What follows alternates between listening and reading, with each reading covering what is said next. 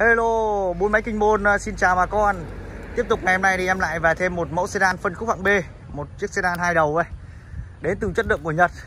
Mà giá thành thì khẳng định các bác là chỉ bằng một chiếc xe hạng A thôi các bạn. Chỉ bằng một chiếc xe hạng A thôi, đời 2017 mà chỉ nhô 300 triệu thôi. Rẻ như những chiếc xe hạng A, và dòng xe này thì trang bị động cơ 1.4 nên là vận hành siêu tiết kiệm luôn, tiết kiệm nhất phân khúc luôn các bạn. Độ tiêu hao nhiên liệu thì loanh quanh chỉ bằng chiếc i10 thôi. Chỉ bằng chiếc i10 số tự động thôi các bạn. Đấy, và giá thành cũng chỉ ngang với chiếc i10 thôi. Mà chúng ta đã có sedan hai đầu chất lượng khá là tốt đi rồi, khá là ổn đi rồi. Một thương hiệu xe Suzuki các bạn. Suzuki của Nhật Bản đấy. Đấy, form dáng bên ngoài của dòng xe Suzuki này thì luôn cũng khá là đẹp này. Trang bị bộ mâm đa chấu này, nhìn như siêu xe luôn. Đấy, một chiếc xe sedan mà lại có giá thành chỉ bằng chiếc xe hạng A, hatchback thôi. Mà độ kinh tế tiết kiệm nhiên liệu thì cũng chỉ như hatchback thôi. Đấy, rất là hợp lý các bạn. Giá thành thì loanh quanh nhô 300 thôi. Giá thị trường của con này thì đang là gần 400 các bạn, 390 đến 400, nhưng mà em mua được rẻ nên em bán rẻ cho các bác thôi. Loanh quanh đây sơn si dân zin còn đến 8-9% nhá, ô đồ 7 vạn, hơn 10 vạn một tí thôi, 7 vạn 3. Và chiếc xe này còn giữ được keo chỉ máy số zin 100%, cam kết cho các bác là không một lỗi nhỏ các bác nhá. Không một lỗi nhỏ đối với chiếc xe Suzuki này. Suzuki Sedan sản xuất 2017, phiên bản số tự động, máy 1.4 các bác nhá, xăng ăn như gửi luôn. Số tự động nhưng mà các bác có thể chạy dịch vụ được luôn các bạn. Riêng là số tự động của dòng xe Suzuki này có thể chạy dịch vụ luôn. Kể cả như Suzuki XL7 cũng được đánh giá rất là tốt đấy các bạn. Đánh giá rất là tốt và rất là tiết kiệm nhiên liệu. Dòng Suzuki Sedan này cũng vậy các bác nhá. Đấy, trang bị đèn pha, đèn bi này. Đèn pha nguyên bản này, mặt ca lăng đây, ở giữa là logo này, hình chữ S này. Tên tư nhân biển Hải Phòng, sơn si màu đen, sinh nhan gương. Đây, form dáng đây rất là đẹp luôn các bác nhá. Và thiết kế nội thất của dòng Suzuki Sedan này thì rộng rãi như những chiếc xe hạng D luôn. Đấy, tí em sẽ rộng rãi như nào thì tí các bác cùng em đi vào đánh giá chi tiết chiếc xe này để mọi người có thể nắm rõ được hơn nhá. Chất lượng thì mọi người không phải đang tăng rồi, nhưng chất lượng thì không phải đang tăng rồi. Phanh ABS 4 bánh này. Đây. Dàn lốp mới đây. Bộ mâm này. Đây, dàn lốp mới này. Dàn lốp là Michelin các bác nhá, dàn lốp Michelin này. Dàn lốp Michelin sản xuất năm 2017, phiên bản số tự động. Đấy, sinh nhan gương này, đăng kiểm dài nhé, tháng 4 2023. Đấy, một chiếc xe đẹp xuất sắc luôn. Đây, khóa khiển theo xe này, ấn khóa mở thông minh này. Đấy. Đấy, rất là tiện lợi các bác nhá, rất là tiện lợi luôn. Dàn lốp mới này. Đấy, bộ mâm rất là đẹp luôn. Đấy, dần nhìn rất là ngầu luôn các bạn. Đấy, sơn si một vòng quanh xe đây. Hơn 300 triệu đồng là các bác đã sở hữu được chiếc Suzuki Sedan sản xuất năm 2017, phiên bản số tự động 1.4, xăng ăn như gửi luôn. Sử dụng dịch vụ chạy dịch vụ đối dòng xe này cực kỳ là ok các bạn. Đấy, tốt, tiết kiệm nhiên liệu khá là ổn đấy, rất là tiết kiệm nhiên liệu trong phân khúc B. Đây, cảm biến va chạm này. Thiết kế đuôi xe thì nhìn cũng khá là đẹp luôn nhá các bác nhá. Kể cả phần nội thất của dòng Suzuki này thiết kế cực kỳ là đẹp luôn. Đấy, tí em sẽ cho mọi người tham khảo nhé. Đây em sẽ mở cốp này. Cốp mở điện luôn nhá. Cốp mở điện luôn. Đây, em mở ra đã. Đấy, cốp mở điện luôn nhá. Đây, khoang chứa đồ thì khá là ổn rồi, rất là rộng rãi này. Khoang chứa đồ rộng rãi. Lốp sơ cua đồ đạc này, lốp sơ cua khá ít hạ này. Sàn đây.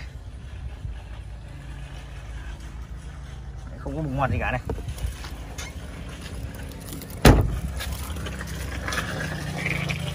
Đây các bác nhá. Khung gầm này. Đi hơn 7 vạn nên còn rất là đẹp luôn.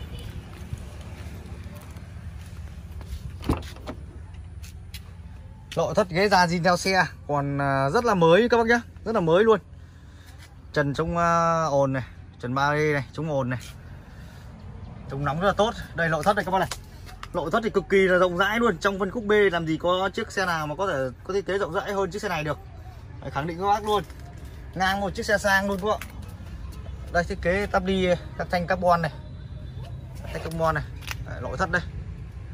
Đấy, thiết kế khá là đẹp luôn, khá là bắt mắt rồi. Keo chỉ zin 100%, keo chỉ zin máy số zin.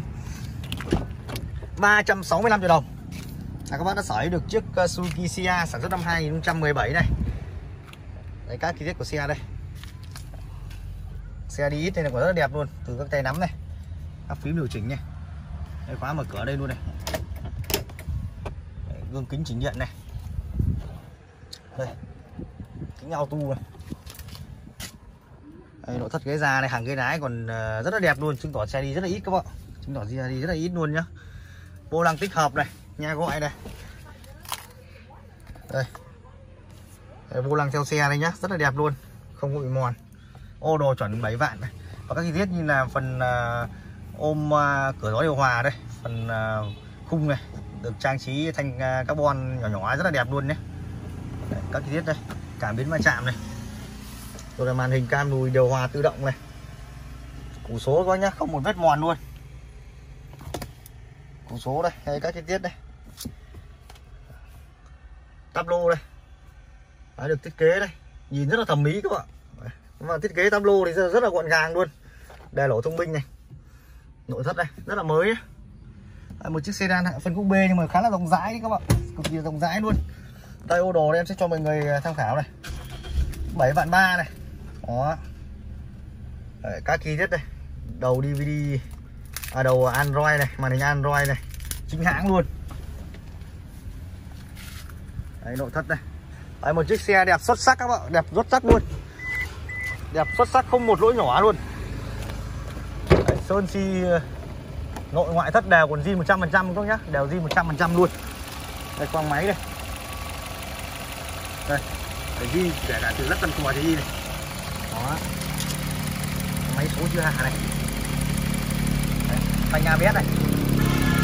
Đấy, tất cả các vết mực đây còn nguyên bản hết này. Đấy, có hơn 300 triệu đồng, hơn 365 triệu đồng là các bác đã sởi được một chiếc sedan phân khúc B rồi, giá như là những chiếc xe hạng A thôi. Như vậy thì tội gì chúng ta phải đi những chiếc xe hạng A, đúng không ạ? Hai đầu đi đầm chắc hơn rất là nhiều. Kinh tế như hạng A thì tội gì, mà xe Nhật thì luôn rất là tiết kiệm, rất là chất lượng rồi. Đây, khoang máy rất là thì thầm rồi. Đấy, một chiếc xe chúng ta không bàn về xe các bác nhé, 365 triệu đồng.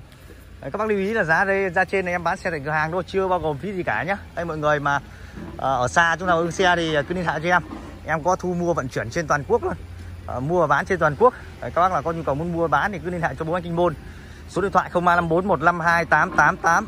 Địa chỉ để xem xe trực tiếp là thôn Đại Uyên, xã Bạch Đằng, thị xã Kinh Môn, tỉnh Hải Dương nhé. Video thì ngày hôm nay em cũng xin được tạm dừng ở đây. Cảm ơn mọi người đã luôn quan tâm và theo dõi nhé. Xin hẹn gặp lại mọi người.